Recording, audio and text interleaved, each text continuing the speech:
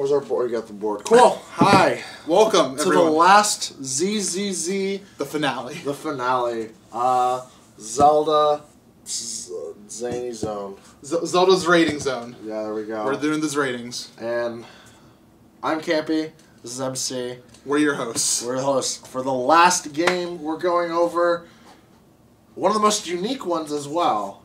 It's got a lot of really cool things. And this fandom for this game is actually intense. It's very intense. So let's dig right into it. Link's Awakening. Link's Awakening DX. This is not DX. The big difference is with the DX cover, it says Game Boy Color on this side. It says DX. That's it. It looks very similar. I'm unfortunately, I don't have the DX boxed copy. Can you believe it? Which is insane. So 2 images on the back. This game pack, I don't know what it looks like here. This game pack is used with the Game Boy Compact Video Game System. Oh. A Game Boy Fantasy Adventure like no other, and that's very true. It is like no other. It is like no other. Cardboard, it's got the owl. I think the owl's cute. I think it's a cute little addition. Yeah, especially because this is coming out of Zelda 1, Zelda 2, A Link to the Past, where like they hadn't done any graphical they had the sword and shield, but they hadn't put like a character on the front. Yeah, that's the first one. And the first character is Owl. Are you ready to vote? Yeah. I think it is just above average, just because of Owl. Owl, this is for you. So story. Now this game is all over the place on story. It throws you right into. It throws you right in. It's like storm, boom, boom, and you're waking up on a beach, and then Owl's talking to you. You're like, what? You're like, huh. Well, no, not even the Owl talking to you, because you wake up and you're in. Oh yeah, the house. You are in the house. Marin and Taryn are there. Yeah, and you gotta go find your sword and your shield. First, you walk out, you see a lot of stuff going on in the world, and you're just like, wow. You're in town. You're in town, and you're never just like in a bustling town like that, which is really cool. And you progress from there, figuring out what is actually going on. It feels very almost Breath of the Wildish. Yeah. Like 100 years ago. Yeah, like there's just it's really insane.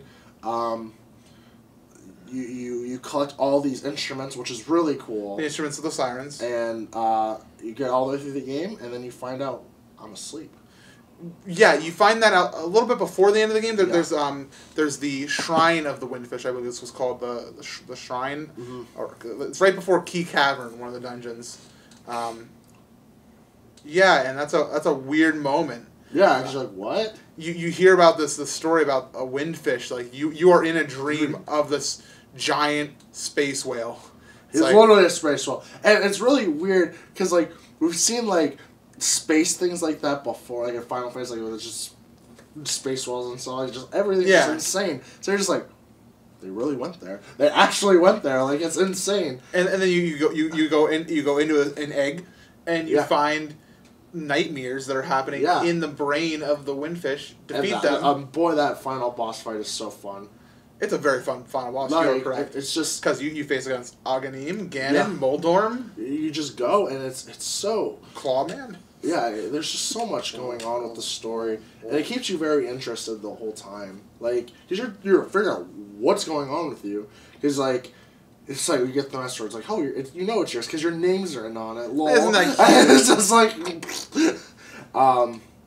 yeah, no, I really like the story. Like, it's such a fun game. Like overall, like I've never not enjoyed playing it. Yeah. Even with just like speedrunning it, I know that a lot of people just really love the game, especially like both versions too. Like it's a split community because a lot of people love DX or a lot of people love the original. Like it's really insane. I'm impartial on the story. I think it's good. I like how it throws you in. Yeah. Because it feels. I like the sleep. Yeah. Like, what's going on here? I'm going a 6, honestly. That's fine. I'm not like flipping.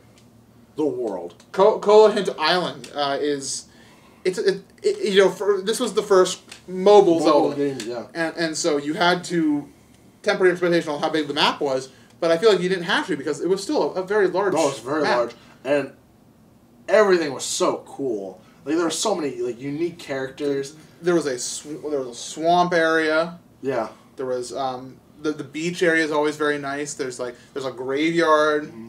There is mountains, and everybody loves Tall Mountain. Yeah. Tall Mountain. I loved all the characters so much. And when we get into the enemies, I just love the enemies because they're just like, we're taking some Mario ones. We're taking a Bow Wow. Ching Chomp, let's go. Like it was just so cool seeing like a mixture because like, it was just so wacky, but it just all flowed really well. It was its own world. Like this was not Hyrule, and it was noticeably so and well done so. Yeah. I do fault it for, I don't know, it funnels you to the next area a little bit, but the warp points are kind of awkward. I don't think it's a 10 out of 10 type of world. No. Where I'm at, I'm going right over. Like just.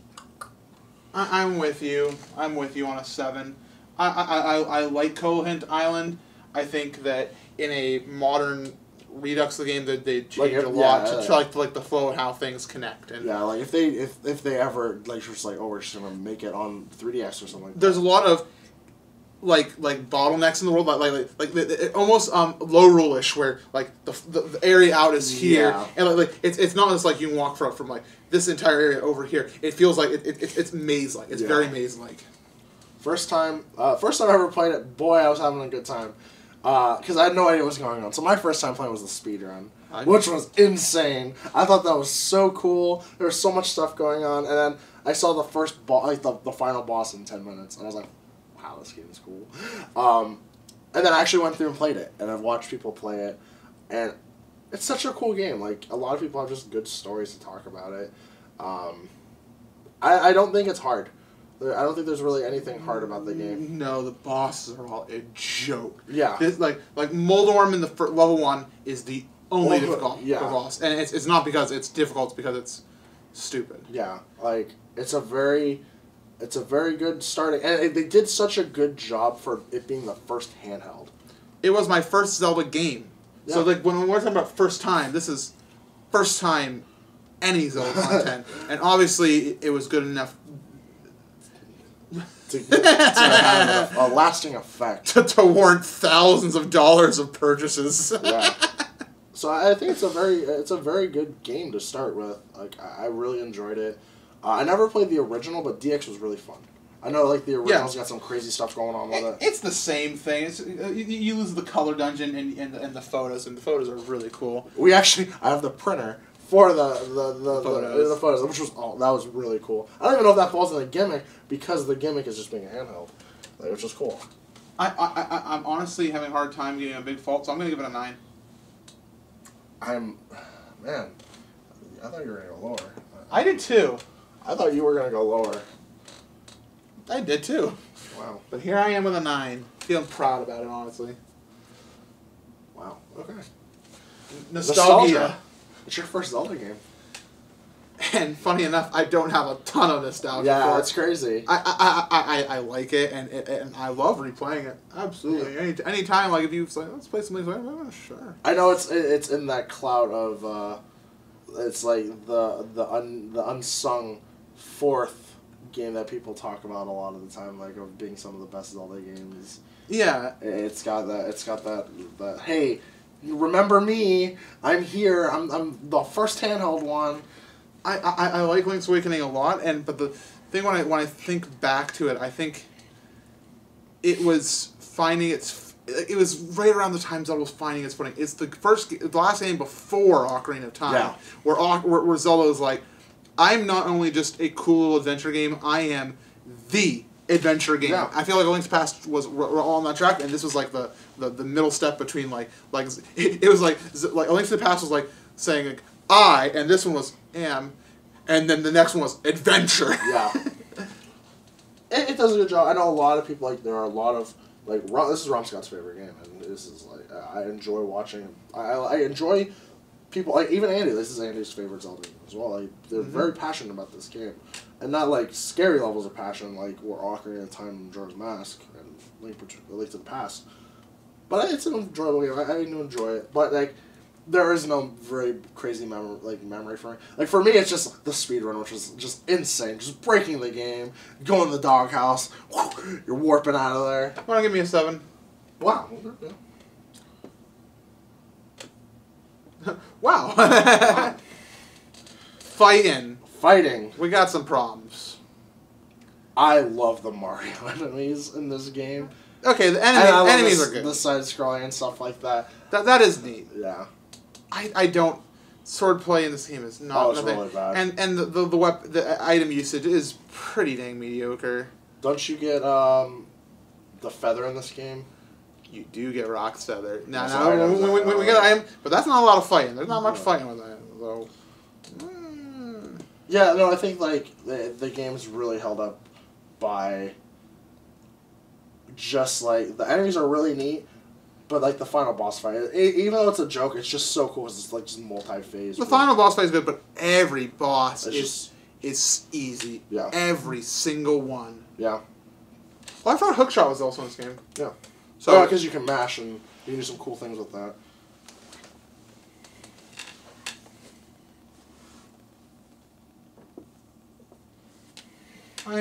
I'm sorry, Link's Awakening. I'm sorry. Items. Now we do have some good items. Like this game introduced bomb arrows. Yes, it did. Because you can drop a bomb arrow. The one thing I know this that fits into the world, but more items. You can just go steal items. You just be a thief. Yeah. You just go get the bow. Just so early. Just like, you're a thief. And it changes your name to thief. That's so cool. And I know it's not like really items, but boy, is that cool. You could just be a jerk.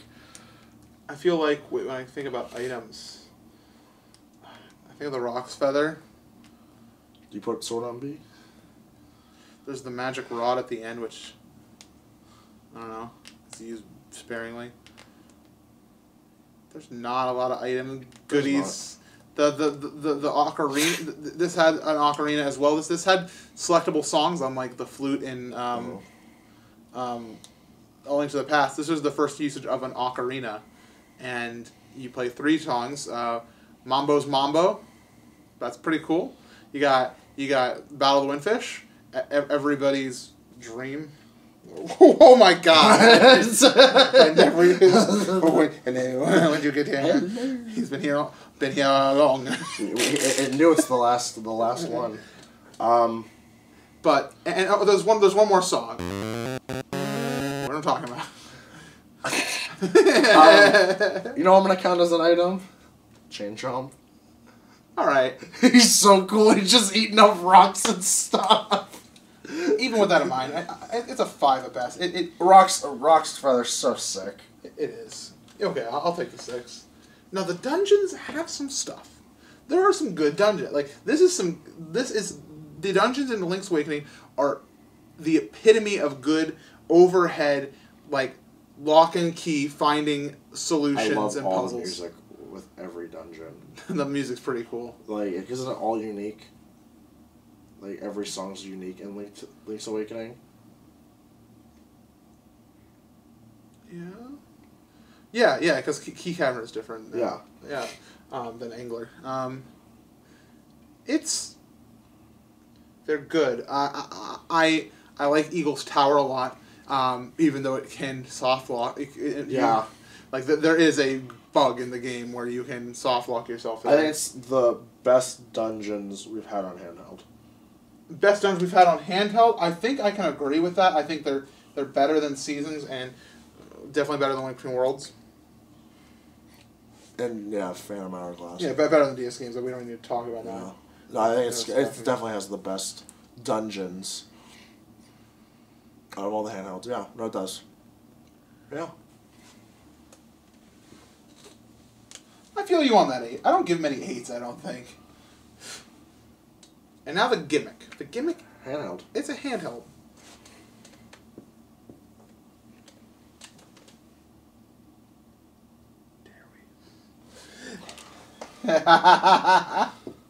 If you did anything lower, I was going out. Yeah, I mean, I was going out with it. Like, it did it. It did. It was very successful. It was Zelda. It was Zelda on a handheld. On a handheld. Like, what else can you say? Like, they did everything right. And when, okay, you want to talk about a gimmick for DX? It's the color dungeon. Yeah. And that's pretty mediocre. If this number was color dungeon, it'd be a solid 6 or 7. Yeah.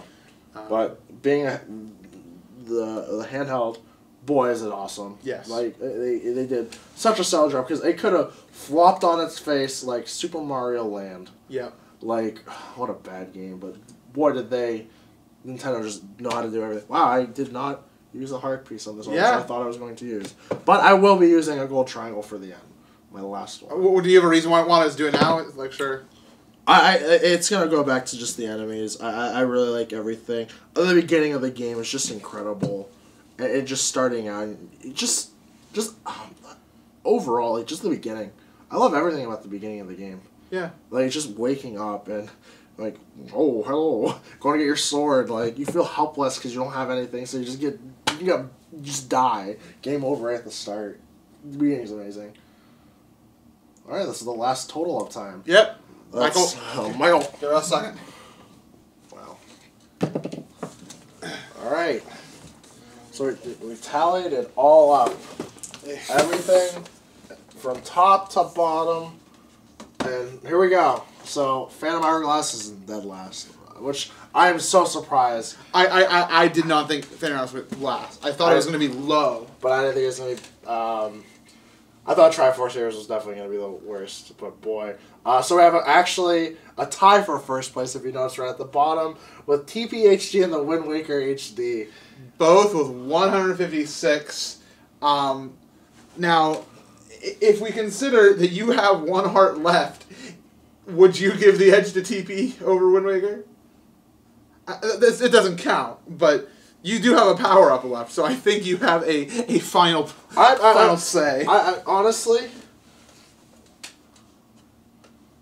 where I would have changed it, I wouldn't have done it between these two, honestly, because I feel like I think we're really good on that. I think that would actually have been used here to lower Breath of the Wild. Lower Breath of the Wild, yeah. Okay, I mean, well, yeah, I would have lowered Breath of the Wild. That's it. I'm actually content with keep holding on to this. Like, I'm a memento. I felt like everything was fine. I'm just really surprised. Like, I would have not. I would have thought Link Between Worlds was even higher. I thought Link Between Worlds is right where I expected. I did not expect Ages. Yeah, to be just as high. Actually, above Skyward Sword. Above Skyward Sword and Majora. Yeah, by 2 points. Like, look, I know, like, this is gonna be like what the heck, but the scores are what really tells the story of, like... The Minish Cap to A Link to the Past is all in the 120s. Like, it's insane. Like, this spread here is just... Yeah, like, you can see where the curve up of premier Zelda titles is. Yeah. Well, I'm comfortable. Yeah, so congratulations to the winners of the ZZZ. Sealed games. Twilight Princess. Both these are sealed. Your previous favorite game, still favorite game. I still put it as #1. This one's got the holographic cover that literally, if I would have liked the cover more, it would have won. But I was fair and non-judgmental. Yeah, no, I was fair with this one, too. I didn't give it a 10. So, wow. Came down to that. So, yeah, like, let us know what you think. This was a crazy ride. If you want us to do more things like this, let us know, too. Yeah, I think this is such a fun way of, like, just rating something. I had a lot of fun with it. Like, there's a lot of really good discussion, a lot of good points brought up. We both changed our minds on quite a bit of things, like, where I'm surprised, like, you were just rating so many things that I know you love just lower. You're like, holy cow, or much higher. I'm here to be honest. Like, I know I gave Breath of the Wild a lot of points. I know I did. But that's because I feel very strongly that I feel like it's really good. Yeah. Yeah, and I'm very strong on some of your opinions being negative, and that's why I got... Yeah. But no, like, I'm happy with the top 2. Like, I felt very strongly, and even though it's not in my official top 5, it is still, Breath of the Wild's still a very good game. I feel like these two can switch back and forth. Ocarina of Time and Breath of the Wild? Yeah, I think it's interchangeable. Yeah. I feel bad FSA's so low. I do too. But it's still such a fun game. Yeah. Like... every game on here is it's fun. They're fun. Skyward Sword is a little lower than I thought, but Still good. I'm actually surprised Majora's as low as it is. Yeah, I don't know how Majora got down that low. What did we not like? There was a lot of things we were having issues with. Like, we're pretty honest with it. Like, pretty brutal. But, like, we weren't, like, so brutal that it just, like, killed it. Like, we weren't destroying it. Yeah. This is a fair list. LADX did well. I'm happy with it. Yeah. You know, so we're filming this, obviously, before filming or publishing even the first episode. Yeah. So we don't know what the reaction is going to be. Maybe the reaction's been, why are they rating box art? Yeah. For more information, please, of course, see our inspirations, the PPP. PPP.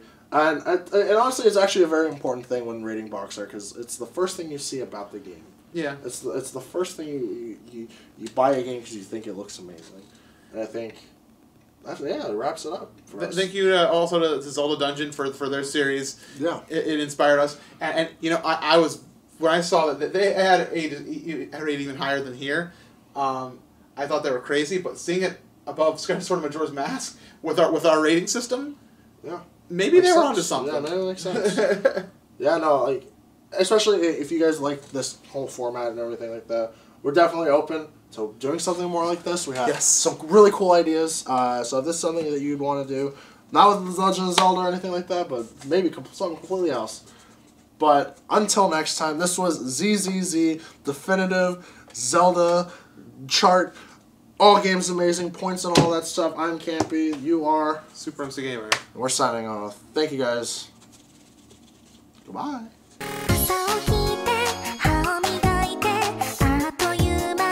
It's 6:30. Time to play Sega CD.